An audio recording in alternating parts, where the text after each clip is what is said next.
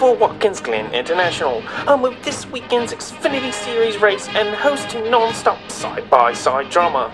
New to road racing at the Glen? Well then you've come to the right place, as we can give you a quick refresher on racing at Watkins Glen. First off, we have the course. Wait, this is the wrong course, this has the boot. Not this boot, that boot. Wrong. Ah, much better, there we go. Now, this course has a lot of tricky bits, but the most difficult one being between here and here. This is called the bus stop.